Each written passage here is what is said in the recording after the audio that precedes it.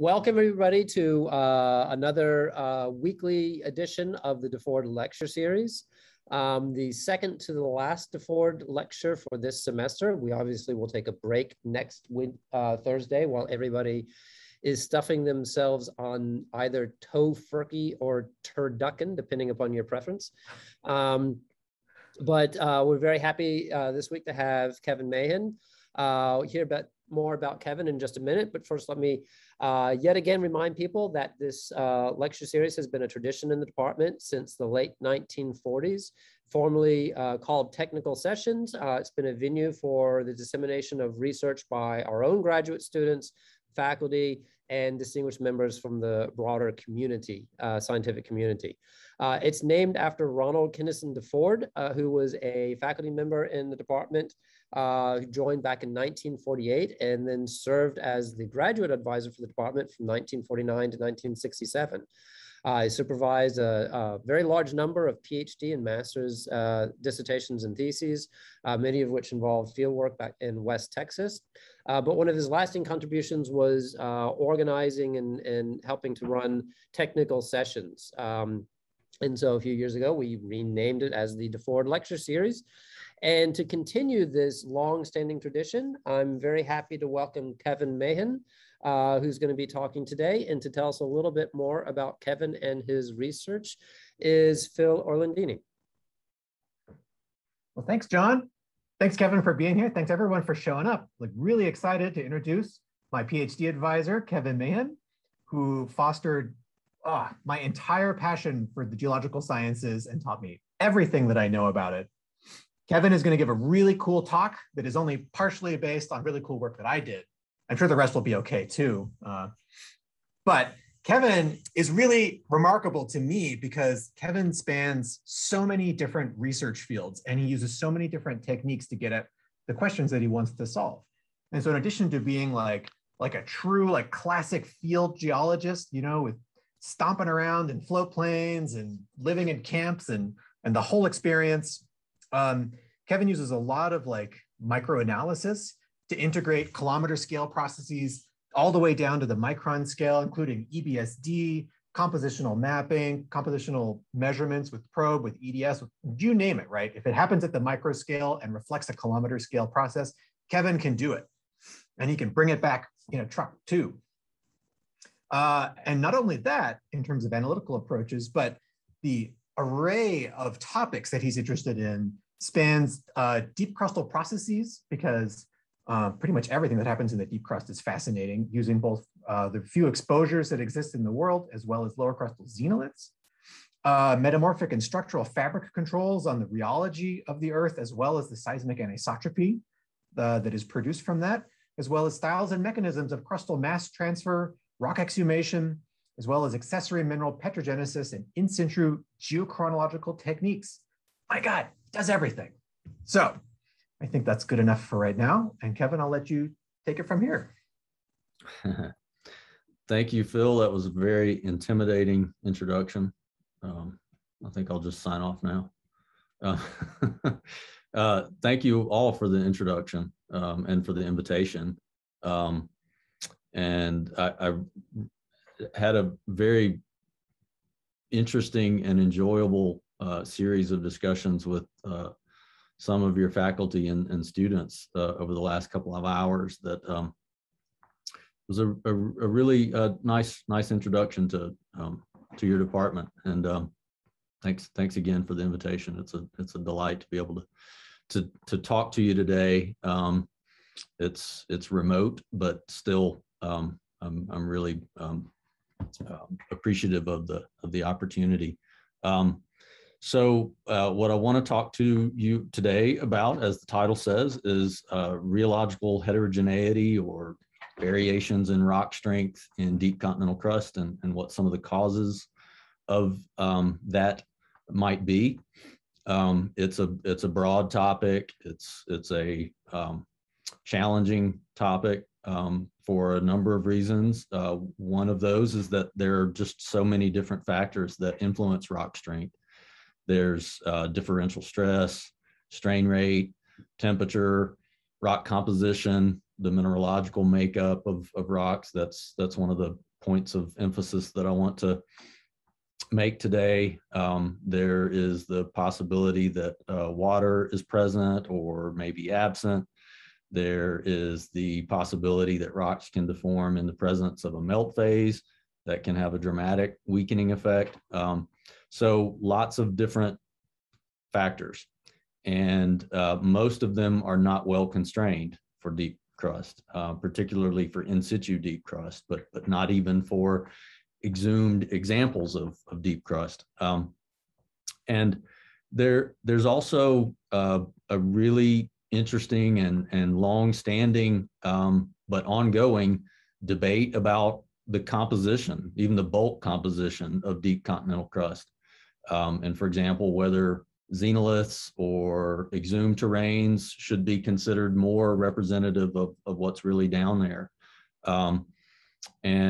So lots of reasons to be intimidated by such a topic, as I always am, but also lots of reasons to be encouraged.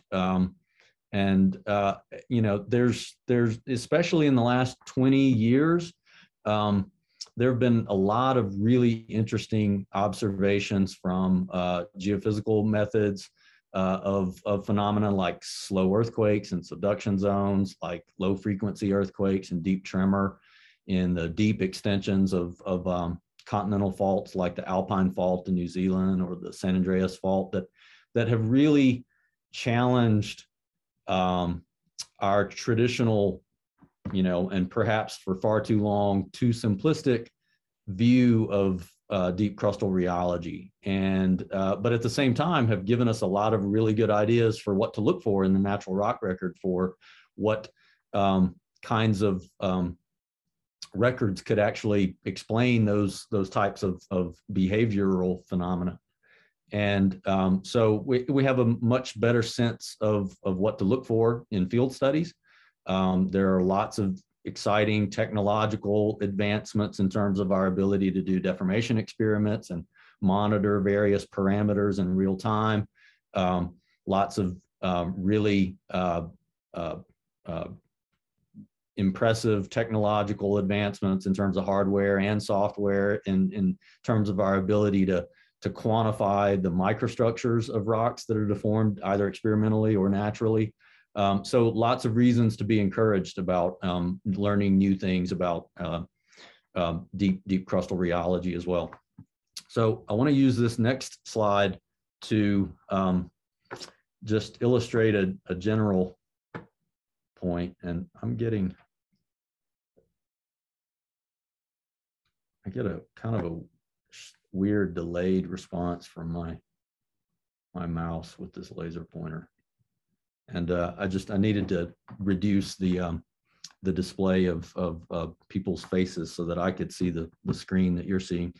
So I want to use this slide to just illustrate a general point. It's kind of a schematic. It's actually a graphical abstract that I made for a meeting a couple of years ago, but and it was for a talk that is slightly differently structured from the one I'm giving today. But there's kind of 4 different images here. In the upper right is a map scale sort of display of a simplified geology for a granulite terrain in Canada that I'll tell you more about in a few minutes. But the other panels are schematic illustrations of strength versus depth through continental crust. And the ones on the left are meant to illustrate 2 different time periods. And so in one particular domain in this terrain, there is field evidence and petrological work and microstructural analysis that suggests that those rocks deformed in the presence of a melt, and so they were relatively weak. But then at a later time, the rocks were much drier, both in terms of the lack of a melt phase, but also much drier in terms of water, and deformed in a much or were stronger, required greater differential stress in order to fail by any particular mechanism, but particularly in the deep crust when rocks deform through crystal plasticity and it's temperature dependent and also heavily dependent on water content. But the bottom 2 panels side by side are also meant to illustrate essentially the same time period, but two different spatial domains, where there is a lithological distinction between the deeper crustal dominant mineral phase that controls the rheology. And that's one of the points that I'm going to emphasize today. But so temporal variation in rheology, spatial variation in rheology, and there are many other sort of factors that could influence this. But those are the two main ones that this slide is meant to illustrate. So why is it not advancing? Okay, so I want to make this point in a slightly different way, and this is using the Southern California Earthquake Center's community rheological model. And the 4 panels that you see on the right are different slices through this 3-dimensional model at a particular lower crustal depth. This is at 24 kilometers depth. And the model itself is a mixture of a 3-dimensional distribution of different rock types. That's what you see in the upper right panel. So there's mafic lower crust envisioned in the basin and range in the northeastern part of this domain. There's peridotite ultramafic rock that is at this depth in the upper mantle in the southwestern part of this domain, and then there's other multicolored domains that represent quartzofelspathic lower crust for the Sierra Nevada and the southern extension of the Mesozoic arc. Then there's these yellow areas that are labeled Rand schist for the Mojave desert region of lower crust, and another sliver up along the west side of the Great Valley.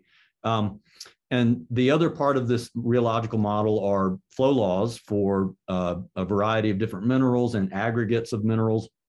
And you can use those data along with other input parameters like strain rate, or background strain rate in this case, which is the upper left image, and temperature. So from a thermal model, which is shown in the lower left, and then calculate things like effective viscosity, which is what's shown in the lower right.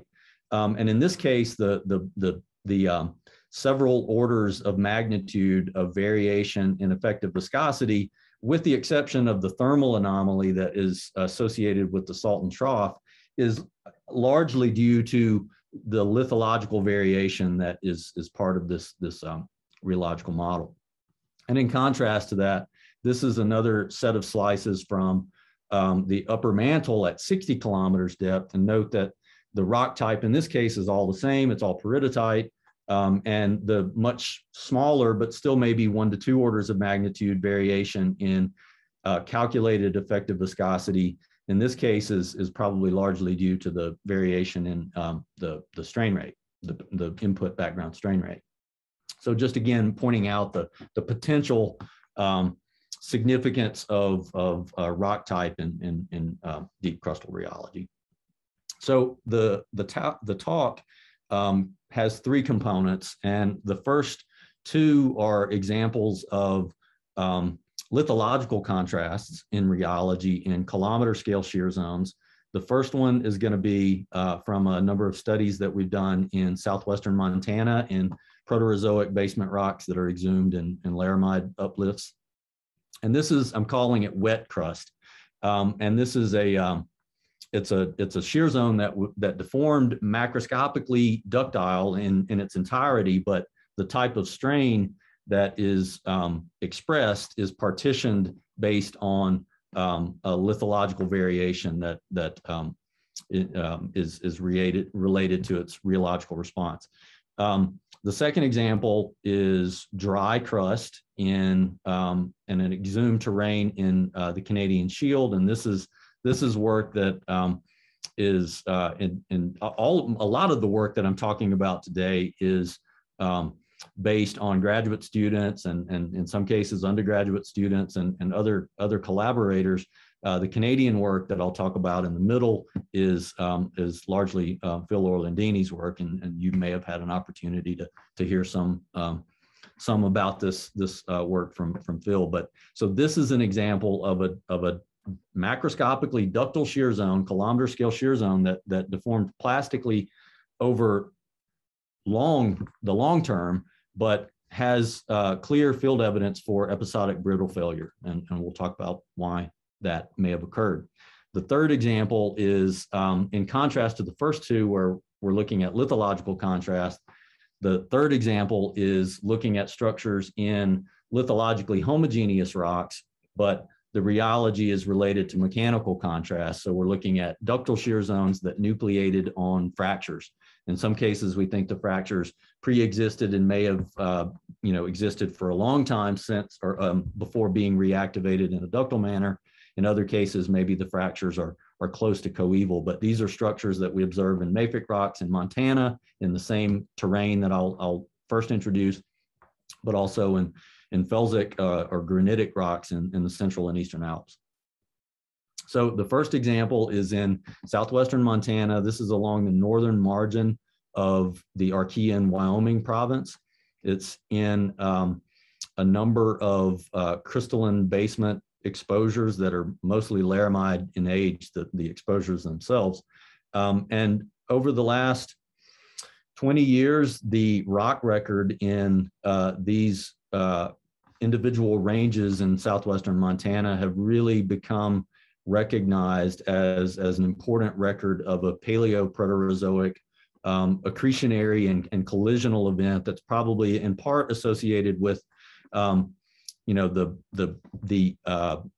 convergence of the Wyoming province with the rest of the Archean core of North America, and to the north, the next northern block is sometimes referred to as the Medicine Hat block. It's largely buried, but we know that there is a large Archean cratonic component there from drill core and from xenoliths.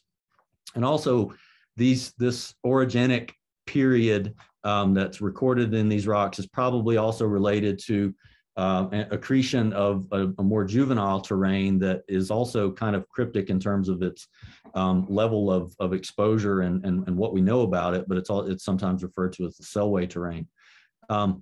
So the record in southwestern Montana specifically is sometimes also referred to as the Big Sky origin.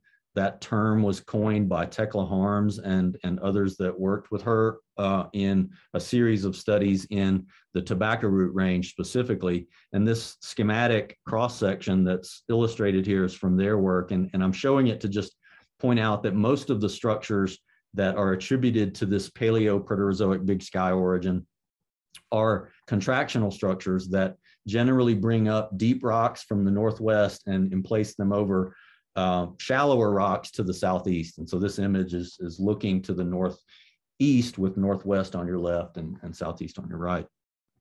But the structure that I want to emphasize today is a late strike slip shear zone that is recorded in one of the ranges in southwestern Montana. And this, we think, probably is mostly related to accretion of that more juvenile Selway terrain from the west in modern day coordinates anyway. There is a similar conjugate shear zone that has been documented that developed at about the same time in the Black Hills in South Dakota.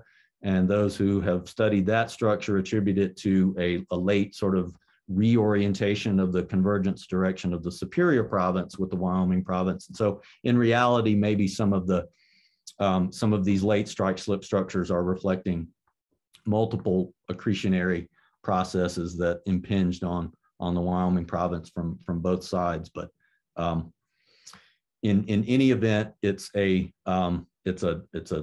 relatively late stage and dominantly strike slip structure. So I've just jumped to a more detailed map of a particular range in southwestern Montana. This is the Northern Madison Range. If you're familiar with southwestern Montana, Bozeman is just to the upper right near the corner of this map area, or Big Sky, Montana, the ski resort, is sort of in the middle of the legend for this map.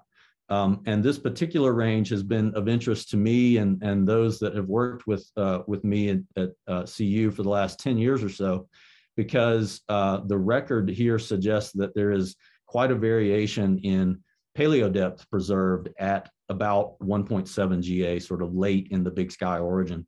And the rocks at the northwestern end of the range, we think we're at depths of about 40 kilometers at that time.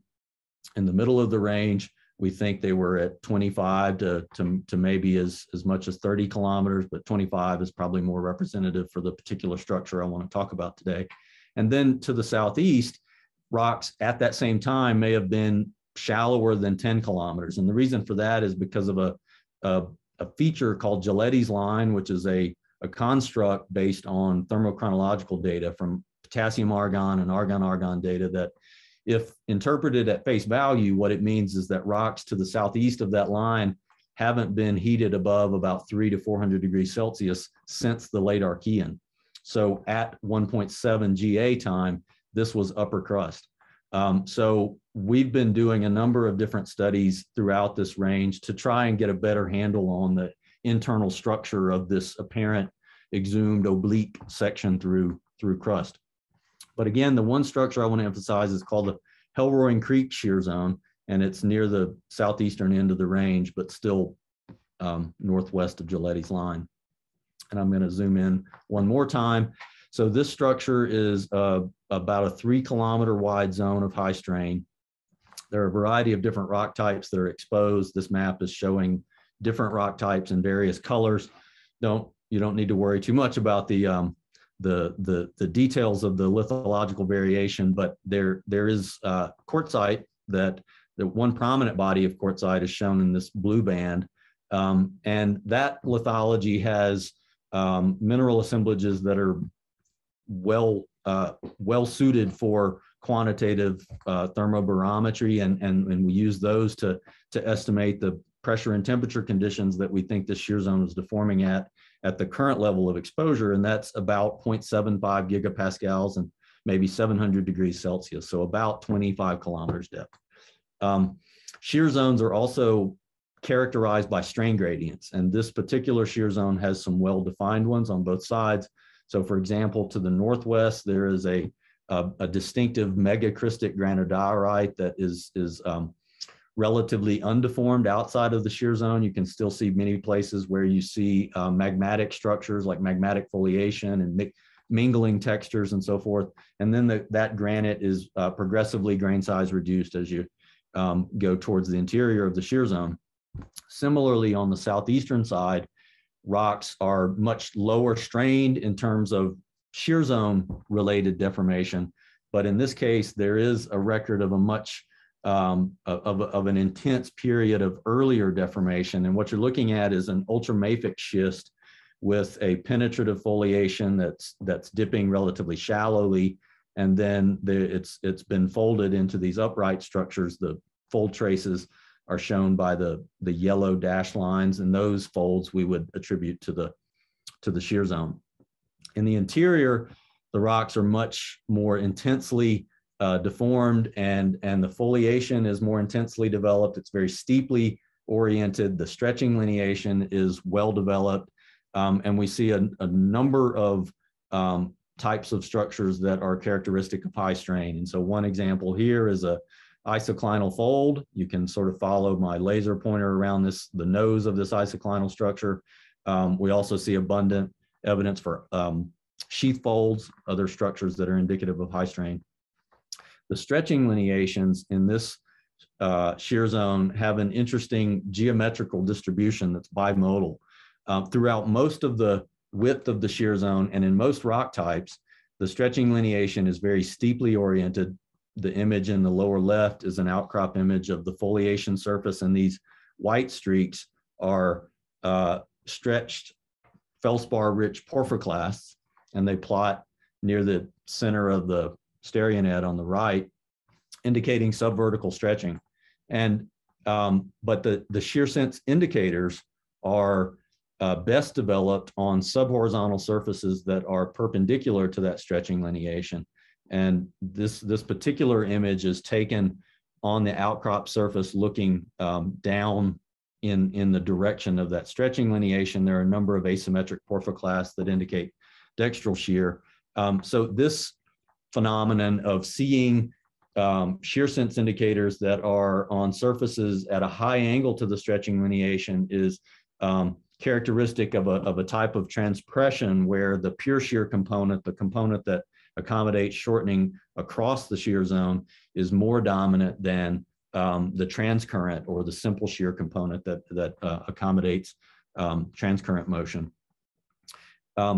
In some rock types in this shear zone, the ones that tend to be quartz rich, the quartzites and leucogranites, have a much more shallowly oriented stretching lineation. So on this image, this outcrop face is a quartzite foliation surface. It's mostly covered in lichen, but there is a patch in the middle of the exposure where perhaps you can see the shallowly oriented stretching lineation. Those data plot near the margin of the stereonet.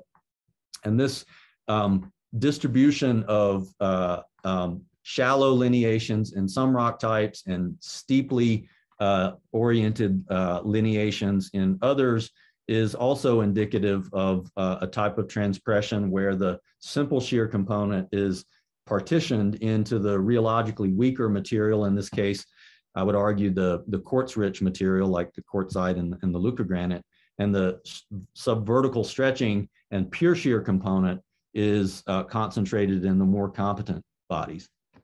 So there's one other aspect of this shear zone that is worth noting here, and this suggests that the steep stretching lineation also may have an inherited component. And I want to use this ridgetop to illustrate that. So just to set it up, the rock type in the foreground is white, and that's a muscovite granite myelinite. The image, or rather the darker material in the middle distance, is mostly a relatively undeformed ultramafic body, but the margin at the contact between the ultramafic body and this muscovite granite is a 3 meter or so wide band of mafic rock. And the next outcrop image is looking to your right on a surface that is parallel to the steep stretching lineation. So now you're looking to the northeast on a surface that is mostly subvertical, parallel to that stretching lineation. And this mafic rock is migmatitic. The texture suggests that it experienced some partial melting, with garnet, which is the red porphyroblastic phase, as a peritectic phase, a solid product of the melting reaction. And this suggests that, this is a mafic rock. On average, it probably had a basaltic composition or approximately basaltic composition. And from experimental work, I think this requires pressure and temperature conditions that are distinctly higher than what we think were ambient conditions during strike slip motion on the broader shear zone. So I think this may be consistent with the notion that we have some more vertical extrusion and locally deeper levels of rock brought up in the portions of the shear zone that are dominated by the pure shear component. It's not, it doesn't require that, but it's consistent with that and could be tested further in the future, but it's an interesting possibility.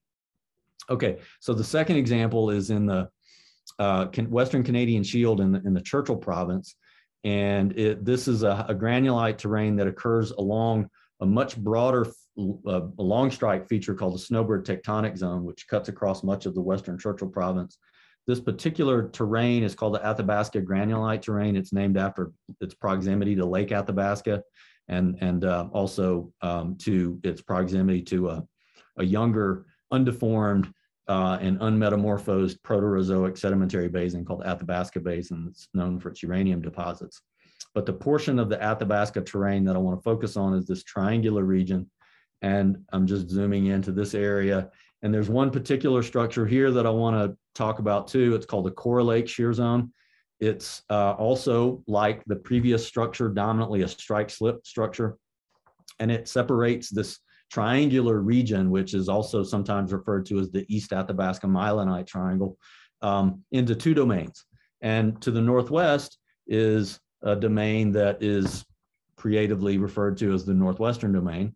And it is dominantly late Archean calc-alkaline granitoid rocks, granites and granodiorite, that are part of what's called the Mary batholith.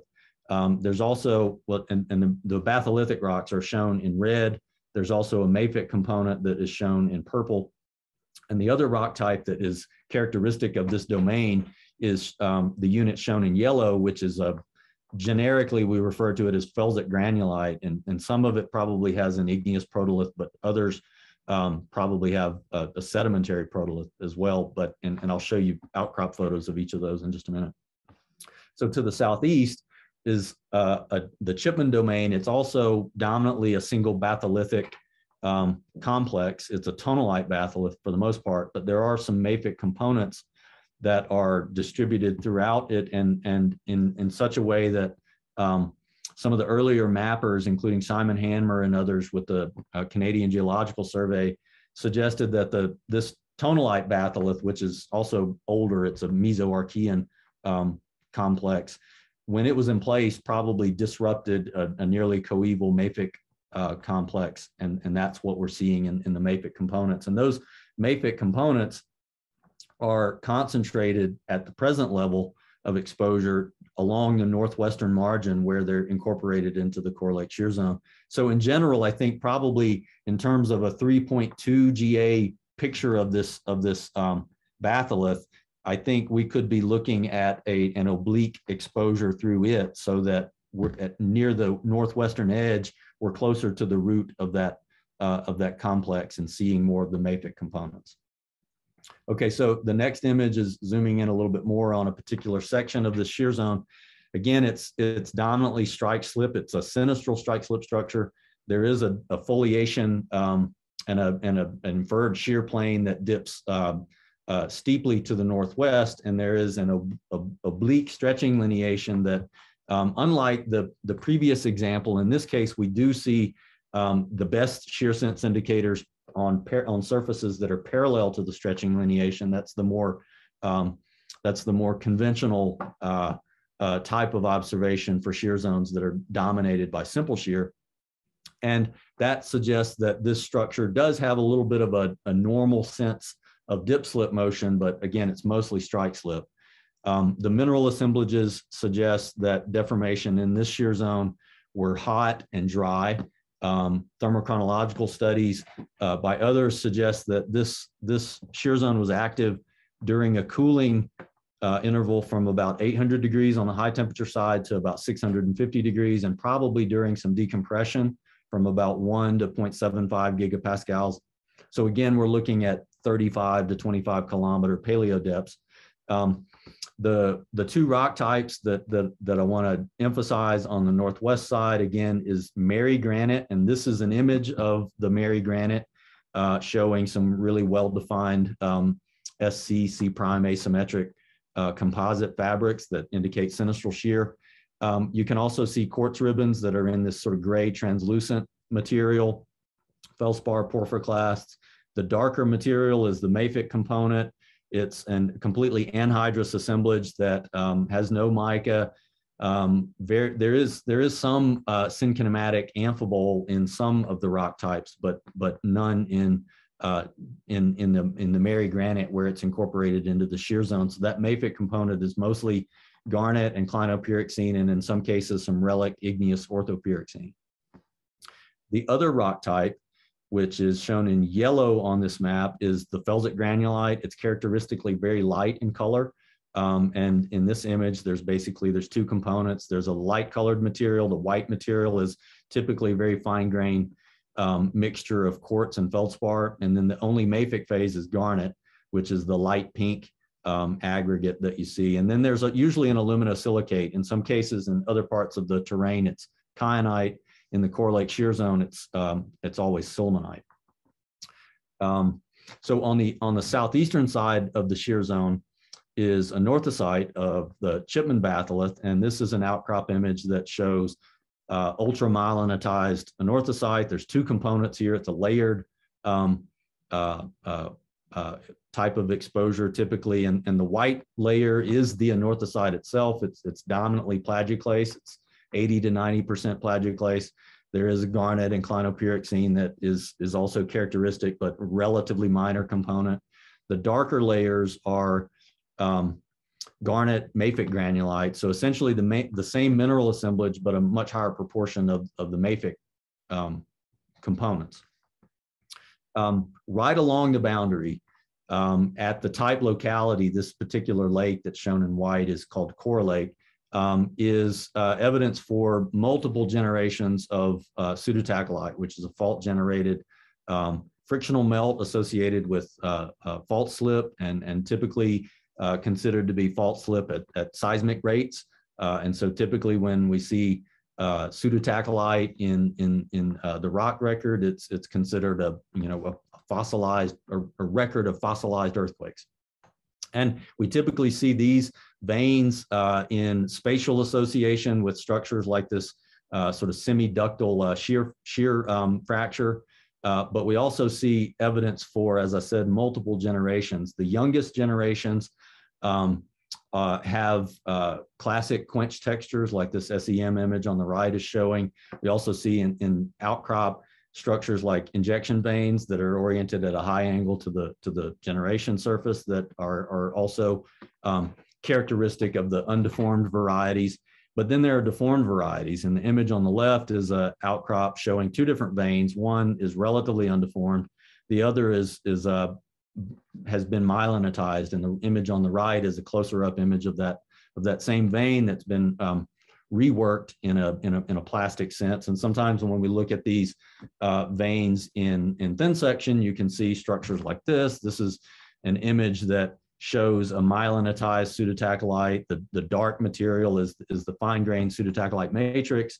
The lighter colored material we think were probably originally angular fragments of the wall rock that were incorporated into the vein when it initially formed, but has now been remyelinitized. And the mineral assemblages that are associated with that younger overprinting shear strain is the same mineral assemblage that we see in the host myelinite. It's dry granulite facies to upper amphibolite facies mineral assemblages. So suggesting that same essentially coeval with the dominant shear zone and under the same pressure and temperature conditions. Okay, so this next image shows some of the more quantifiable components across the shear zone. And what's shown here is modal mineralogy, and we're focusing on quartz and feldspar.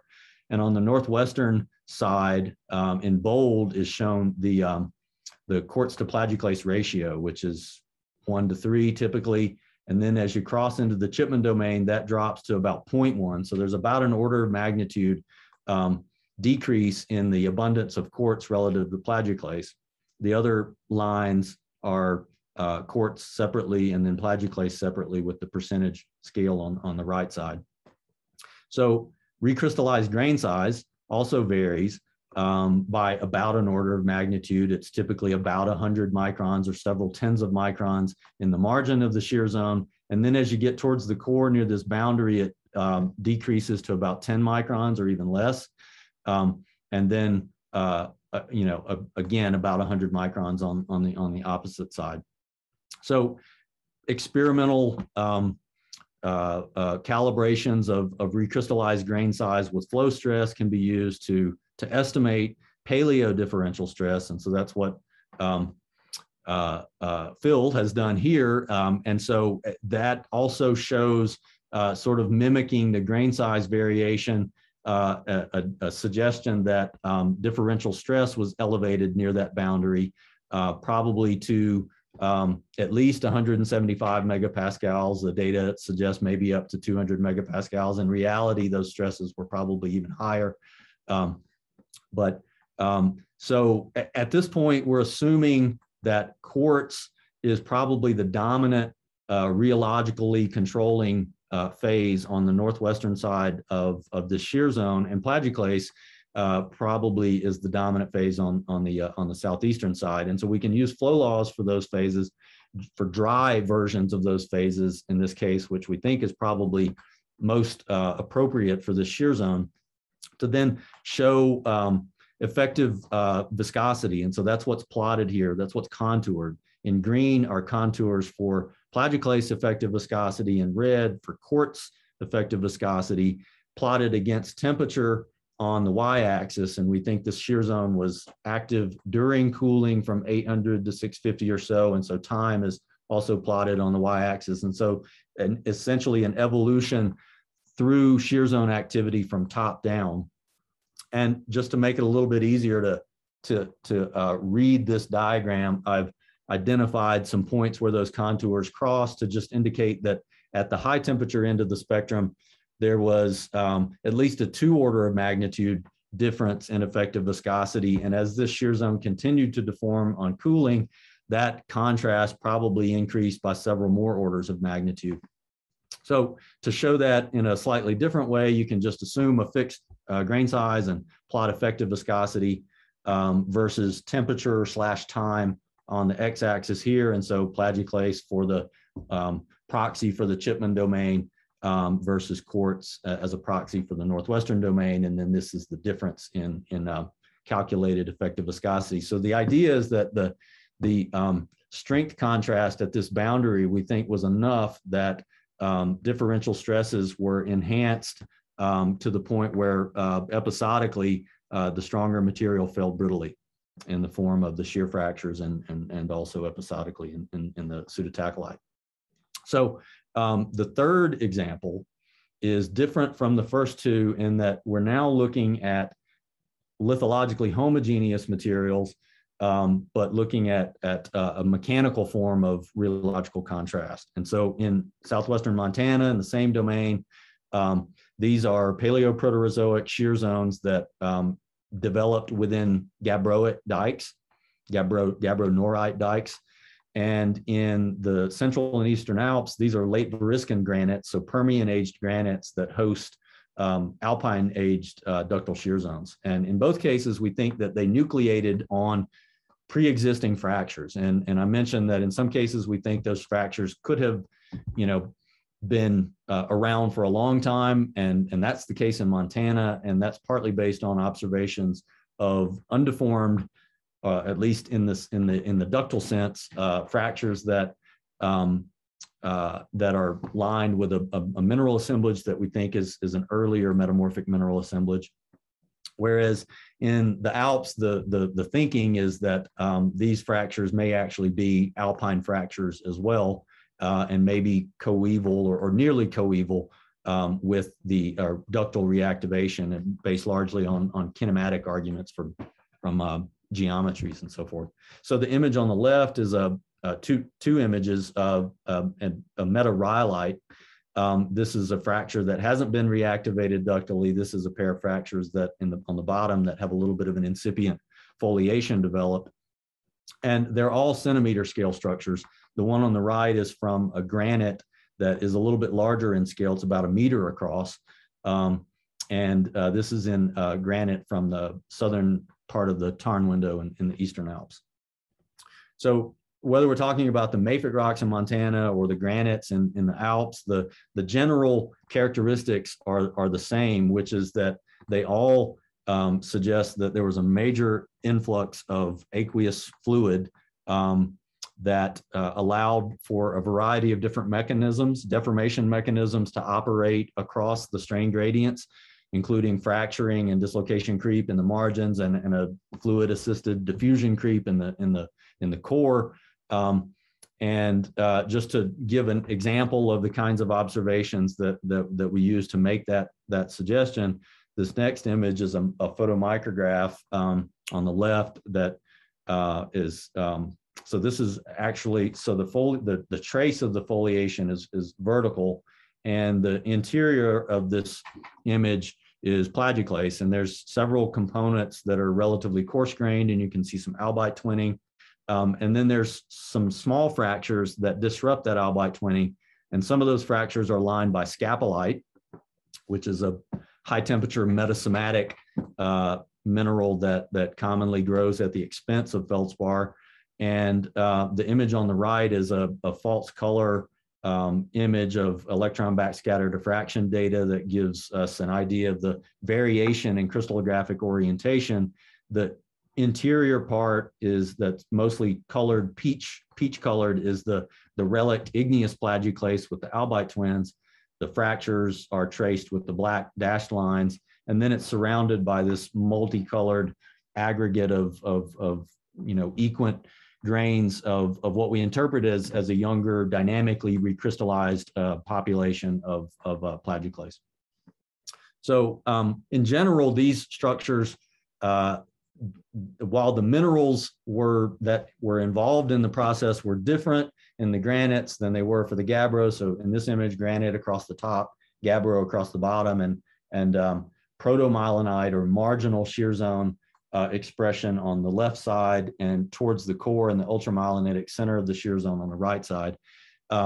So the minerals were different, but the processes were generally the same. So mostly dislocation creep and microfracturing in the margin, giving way to a texture and a mineral assemblage that's indicative of fluid-assisted diffusion creep or grain boundary sliding in the interior, in the ultramyelitic core. And in this case, the shear zones nucleated on presumably very discrete surfaces, fracture surfaces. And so typically we think of shear zones that have found a way to weaken to the point where the strain is localized, are just going to stay that way and stay localized in the weak material. But these shear zones clearly grew to some finite width. And the argument is that what drove that widening was two things, really: the mechanical grain size reduction and fracturing that increased surface area, and the addition of water, which dramatically changed the metamorphic drivers for reaction and destabilize the pre-existing anhydrous mineral assemblage. So both a mechanical and a chemical set of processes that allowed the wall rocks to weaken and expand the ductile part of the shear zone. Okay, so just to summarize, I've given you two examples of kilometer scale shear zones with lithological contrasts in rheology. The one in Montana, entirely ductile, at least macroscopically, but the type of strain is partitioned based on a rheological contrast that we think is tied to rock type and quartz rich versus more feldspathic rich material. In Canada, a much drier setting where, again, quartz and plagioclase dominant lithologies at the kilometer scale allowed for a localized differential stress enhancement that produced episodic or schizophrenic behavior between plastic deformation and episodic brittle failure. And the mechanical contrast in the lithologically homogeneous rocks in both mafic rocks in Montana and granitic rocks in the Alps. So let me just finish with a couple of other concluding thoughts. And one is that there is definitely evidence from a variety of studies over the last few years that plastic and brittle deformation go hand in hand in many ways, and there is a close interplay between them in many types of deep continental crust. I've given an example here, but we could also look at slow earthquakes in subduction zones. We can look at low frequency earthquakes and tremor observations and in deep fault or deep extensions of faults like the San Andreas. The image that's shown here is in a long strike cross section showing some of David Shelley's compilation of low frequency earthquakes, and the color coding here goes with the kilometer scale depth profile on the right. There's also a lot of evidence that water plays an important role in this type of behavior. And again, examples here, the shear zones that developed in the gabbroic dikes in Montana and the Alps, granitoids, water played a very clear role in that evolution. Slow earthquakes in subduction zones, that's a saturated environment. Many believe that the deep San Andreas is wet. And we could also look at some classical field-based studies like the ones in Norway and the Bergen Arc, where water is thought to play a critical role in the formation of eclogite and deep crustal pseudotachelite. This image at the bottom is a outcrop photo of the Bergen Arc granulites and eclogites. So the light colored blocks are Paleoproterozoic granulite, dry granulite, surrounded by darker material, which is essentially the same rock type, but it has been converted into eclogite during Caledonian time. And the boundaries are commonly lined with pseudotachelite. And my impression from these studies is that it's not necessarily clear what came first, whether the water came first and hydrofracked the rock, or whether the fractures came first and the fluid then found a way to exploit them. But there's a pretty clear relationship between water and those processes. But that doesn't appear to be the case in the Canadian examples of deep pseudotachyllite. To this point, all indications suggest that those rocks deformed and the pseudotachyllite formed in a dry environment.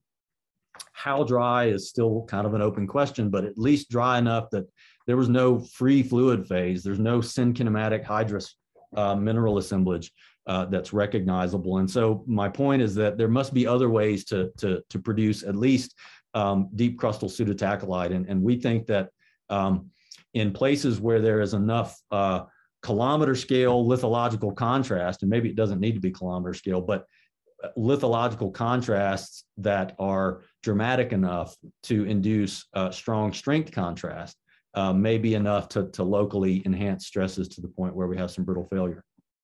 Final point is that, and I alluded to it earlier, that there's especially in the last decade, there's a really interesting renewed debate about bulk composition of deep continental crust and whether we should be paying more attention to the potential for felsic material down there, whether it's igneous felsic rocks or perhaps more interestingly, a greater abundance of sedimentary derived rock that has somehow made its way into the lower crust. And there are several different mechanisms for how that might happen, but one of them that has been suggested by Brad Hacker and others that they call relamination, and the image in the upper right illustrates this, is that the buoyancy of felsic rocks that are taken down to ultra high pressure conditions in subduction zones may be enough to eventually separate that material from the rest of the downgoing slab and allow it to rise and get somehow incorporated into the overriding portion of the lower crust. And I would just point out that the two terrains that I described in Canada and in Montana have a significant portion of felsic material. And just to point out the yellow rock type that you see in these simplified maps, those are quartzites and quartz-rich felsic granulites that, regardless of the mechanism for how they became ultimately incorporated into the deep crust, they're there, and they're in abundance, at least in certain domains. And so the point is that I think there is a lot of potential for some pretty significant lithological contrast that may correspond to rheological variation in deep crust in general. Okay, so thank you.